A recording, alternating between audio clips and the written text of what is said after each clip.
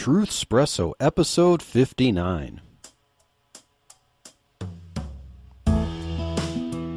Face it, we all would rather sleep in this morning. That's why God gave us espresso, to kickstart our zombified corpses into hyperdrive. And now, giving your mind and soul the morning shot of truth it craves. This is Truthspresso with Daniel Minnick.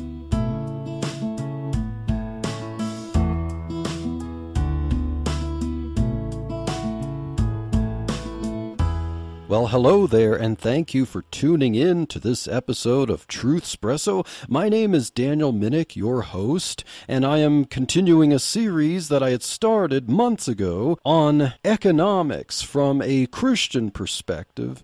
In the last episode, I addressed one of Paul Krugman's favorite illustrations for how he thinks an economy should run, how he thinks an economy would benefit to learn from practices that happened with the Capitol Hill babysitting cooperative. And if you haven't listened to the last episode, I encourage you to listen to that one. That was episode 58. The economy doesn't need a babysitter. And so I argued that we don't need some elites at the top to push the buttons and pull the levers and fiddle with the money supply to try to get people to spend what they otherwise do not need to or would rather not spend for their own good. And Paul Krugman thinks that there needs to be someone in control of the money supply to try to get people to spend more money and really lose the purchasing power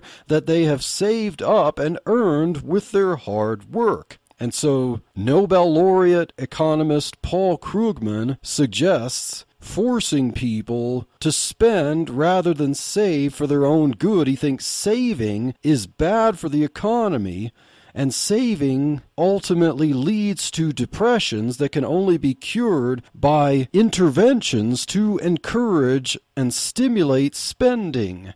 Even if you need that money to pay off debts, economist Paul Krugman thinks that debts are okay as long as there's economic activity going on, and he doesn't seem to think that it matters much what people are spending on as long as they're spending.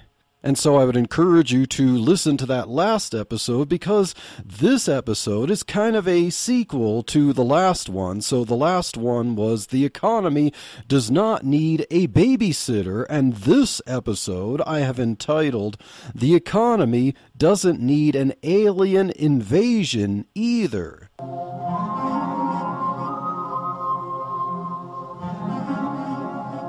No, this is not a COVID Files episode.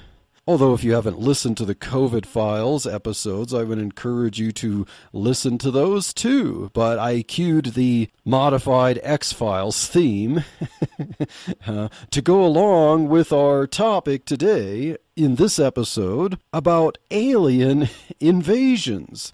And yes, the same Paul Krugman who on the last episode suggested that the economy needs a babysitter to babysit people's spending habits and saving habits. In this episode, the same Paul Krugman, you are going to hear him speak himself in some audio from YouTube clips. And these are back in 2011 and 2012.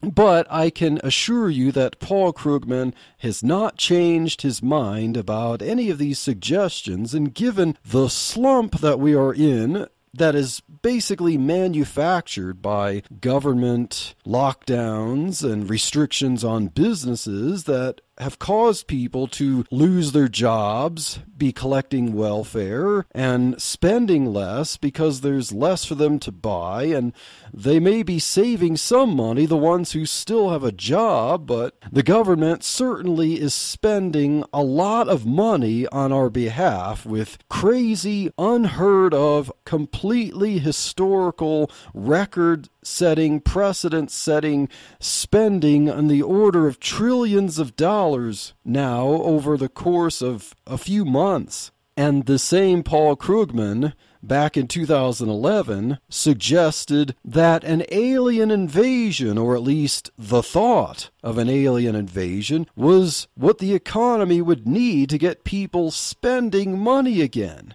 Now, of course, if you're trying to save up to pay off debts, it's not as if, you're not going to spend any money. And when you save up money, of course, real economists realize that savings ultimately lead to spending later on. But economists like Paul Krugman, post-Keynesians, think that the solution to people reducing their spending is for someone to spend on their behalf immediately, because if people stop spending as much and start saving more to pay off debts, that's a big no-no for Paul Krugman. And so, without further ado, I'd like you to hear Paul Krugman, in his own words, suggest that at least the perceived threat of an alien invasion is what the economy needed back then during its recession. And of course, he would not change his mind about it for the current COVID-induced recession. But even if you were, wouldn't John Maynard Keynes say that if you could employ people to dig a ditch and then fill it up again, that's fine? They're being productively employed. They pay taxes, so maybe Boston's big dig was just fine after all. Think about World War II, right? That was actually negative social product spending, and yet it brought us out. I mean, partly because you want to put these things together. If we say, look, we could use some inflation.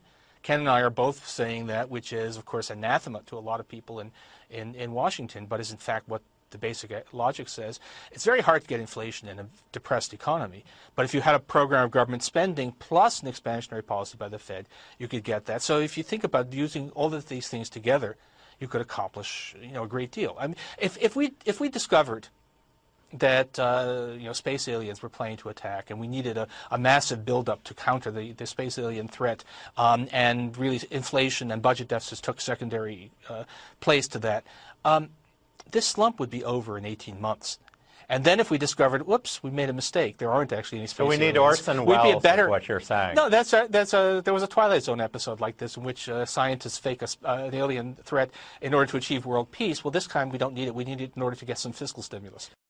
Now, that was Paul Krugman on Fareed Zakaria's program, suggesting that what the doctor ordered, or what the aliens ordered, is that it would be a good thing if a bunch of scientists could somehow suggest to people and basically lie to them about the threat of an alien invasion. And because people are supposedly just sitting on the couch not knowing how to engage in economic activity because they're trying to pay off their debts and get their house back in order, that, we need to make them cough up some more money when they're already hurting and they see that their wealth is depleted because they were spending money on houses, overvalued houses, that they thought were worth more than they really were. They thought that they could withdraw money for them like an ATM machine. They thought they were actually wealthier than they really were. They thought they had more liquidity at their command than they really did. And now someone has to pay the bill, someone has to pay the mortgage back to the bank for those houses. Someone has to pay off the loans, someone has to pay off the credit card bills. And what's the best way to do that? Well, you have to cut spending on other things so you can, spend it on paying off debts.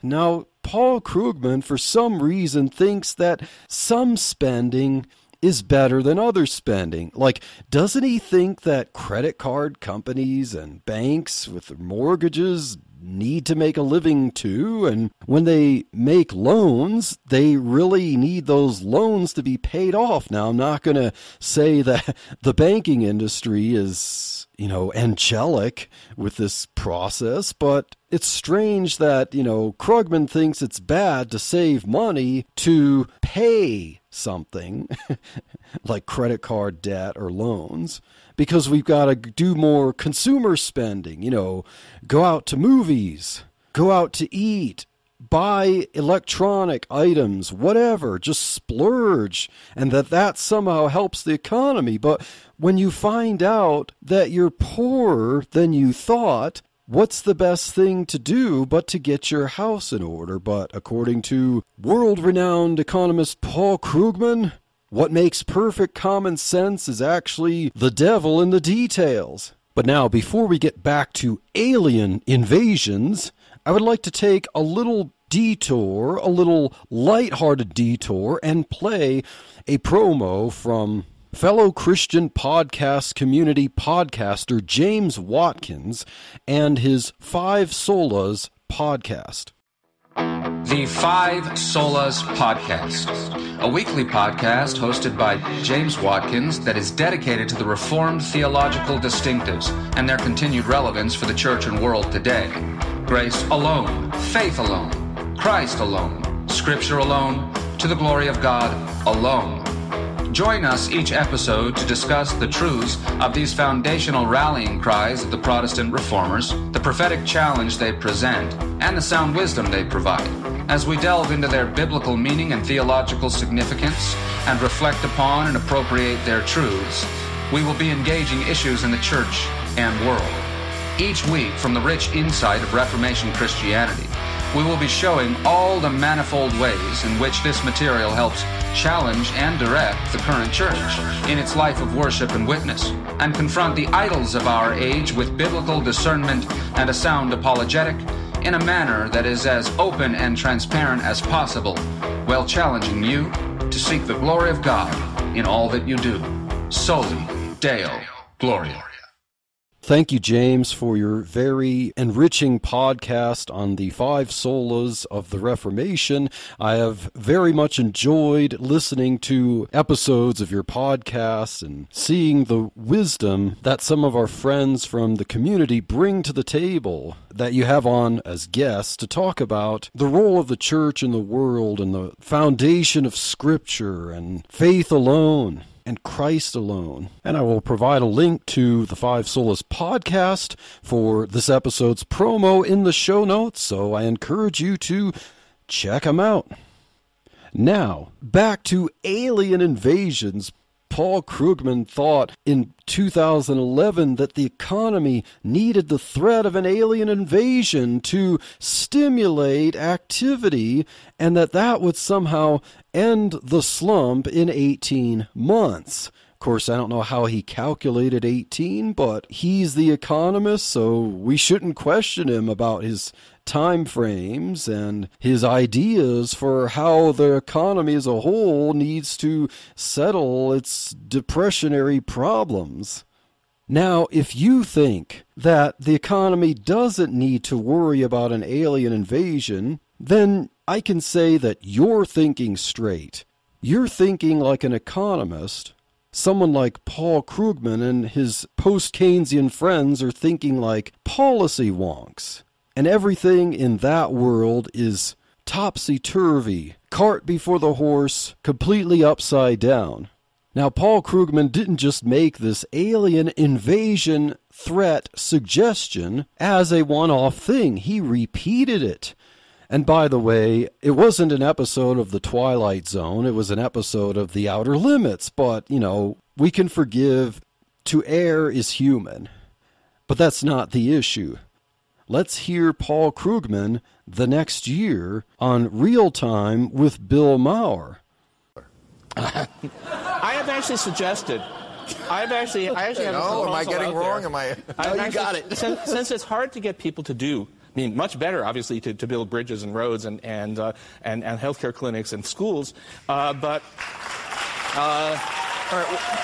my proposal. I actually have a serious proposal, which is that we have to get a bunch of scientists to tell us that we're facing a threatened alien invasion. And in order to be prepared for that alien invasion, we have to do things like build high-speed rail and then once we've recovered, we can say, whoops, there were no aliens. But look, whatever it takes, because right now we need somebody to spend, and that somebody has to be the U.S. government. So we could see that Paul Krugman was still at it the next year, suggesting that the thing that an economy needs when people were flipping houses, when that didn't work, And of course, economists from the Austrian school could easily tell you why that didn't work.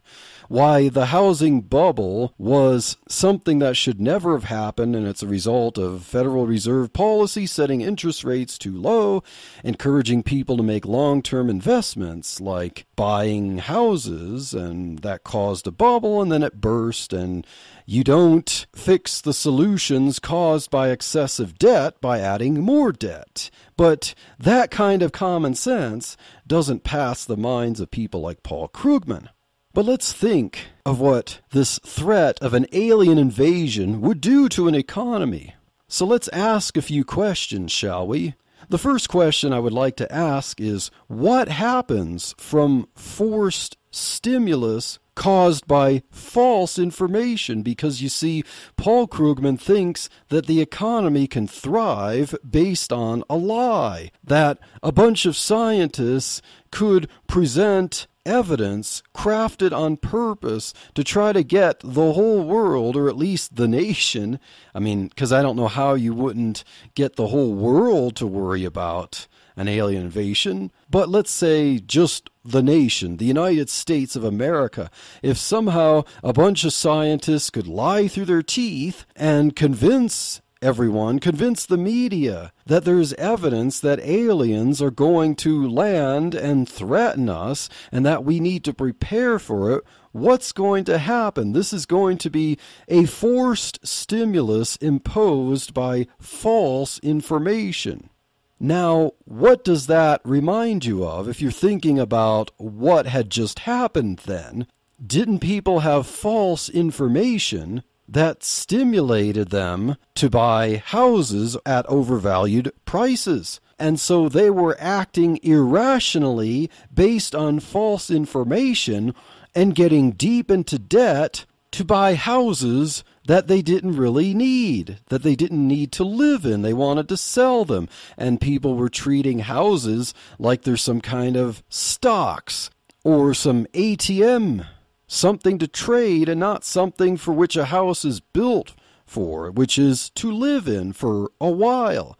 And so during the housing bubble, we had the situation where people were stimulated to borrow and spend money based on false information. And now, because there was a necessary recovery from that, where people had to rebalance their activities, the economy had to adjust when that burst so that resources could be shifted in more productive venues than spending on a bunch of houses, a huge glut of houses that no one's living in, that people think are worth more than they really are.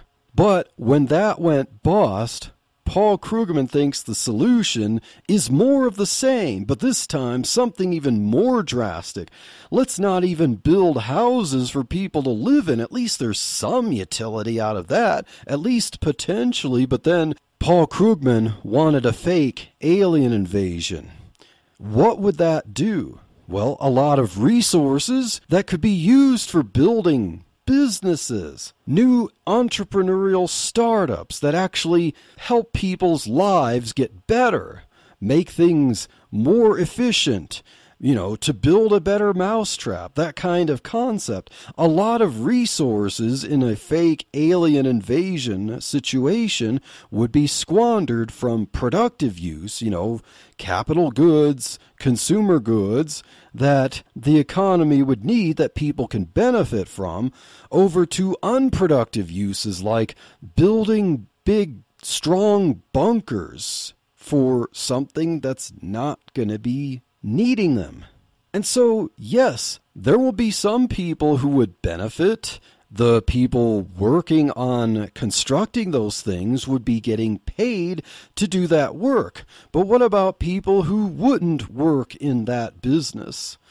There's a lot of resources being diverted to building bunkers and defense and weapons for something that's not going to need them. So think the cost of food would start to go up because you'll have fewer farmers and more armaments manufacturers.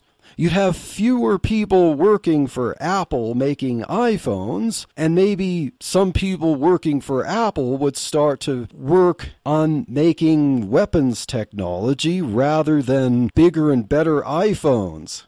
So just, you have to think about things like this. You have to think of the what ifs.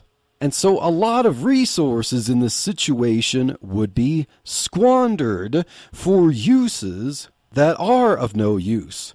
But then, what happens when this stimulus ends? Dr. Krugman said that the slump would be over in 18 months if he got what he wanted. A lot of panic and a lot of work on things that don't help us out. But at the end of those 18 months, even if it were true, what would happen then? Because he said, whoops, there were no aliens. Well, then what do we do with all these armaments? What do we do with all these bunkers? Do we just destroy them? Well, think of the waste of resources there. What else could we do with them? Think of what they could have been used for. They could have been used to build businesses, gyms, schools, restaurants, you name it. Anything but a useless bunker or some super-duper hyper-ballistic missile to shoot at nothing. And even if we did shoot it at something, that would still be destructive. That wouldn't help anyone out.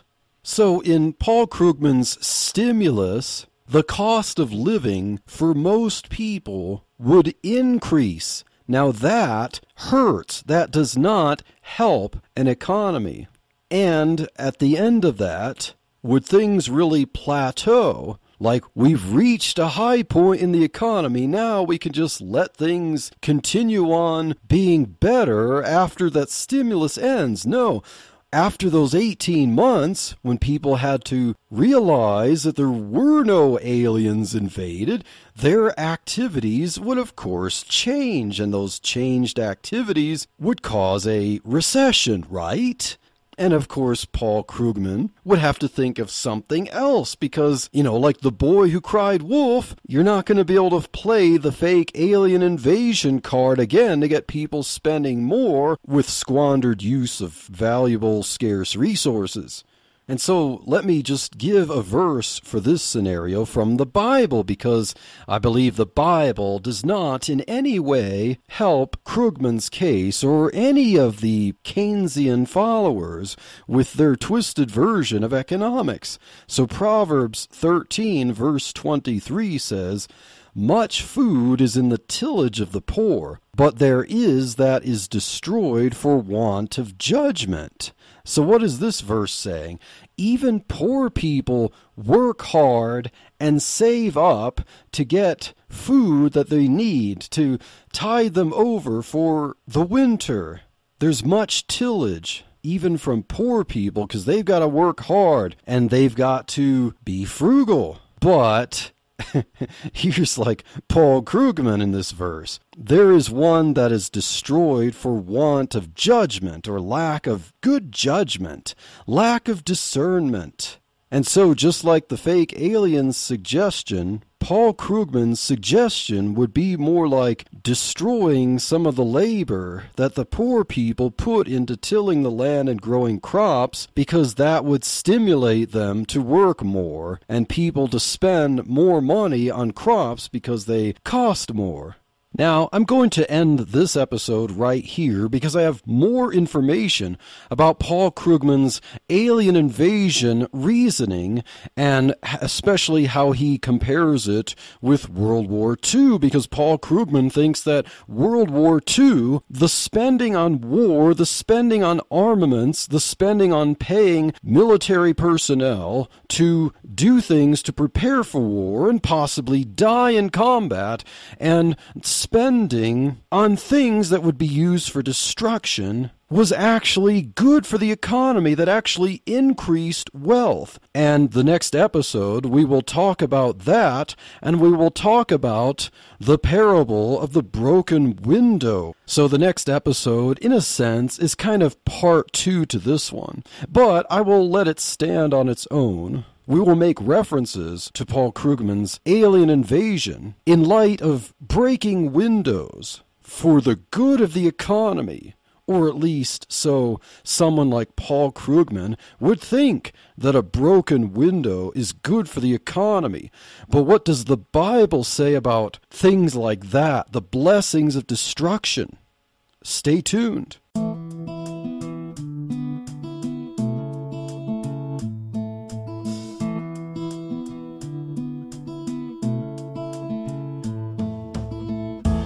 Thank you for waking up with Truthspresso. Good morning, and God bless your day. Hey friends, Daniel Minnick here again. If you liked waking up to this episode of Truthspresso, I would really appreciate it if you would rate it on Apple Podcasts, Stitcher, or whatever application you use to listen to Truthspresso.